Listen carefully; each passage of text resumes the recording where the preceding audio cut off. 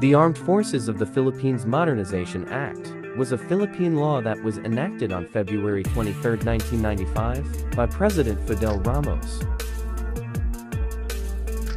It was aimed to modernize all branches of the armed forces of the Philippines, such as the Philippine Air Force, Philippine Navy, and the Philippine Army. The law was intended to last for 15 years with an initial budget of 50 billion pesos for the first 5 years, but the funding was stopped due to the 1997 Asian financial crisis. After the financial crisis, the funding for AFP modernization was halted and later neglected by successive administrations until the law expired in 2010.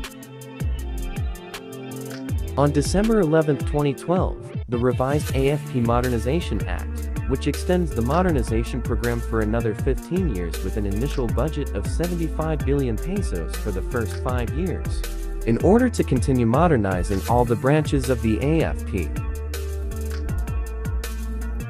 The amended law was made under the leadership of President Noy. This new law is aimed at building a defense system capable of addressing the assessed threats. At a time when the Philippines is locked with a sea dispute with China in the contested Spratly Islands along with Taiwan and other Southeast Asian nations like Brunei, Malaysia and Vietnam.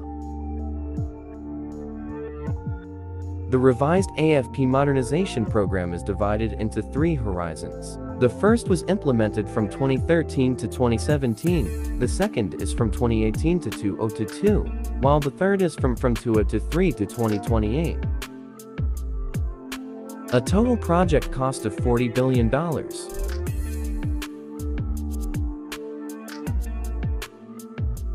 On June 20, 2018, President Rodrigo Duterte approved the Armed Forces Modernization Program shopping list for Horizon 2. The lists of projects will be implemented from 2018 to 2022, with a budget of about 30 billion pesos, or about $5.56 billion.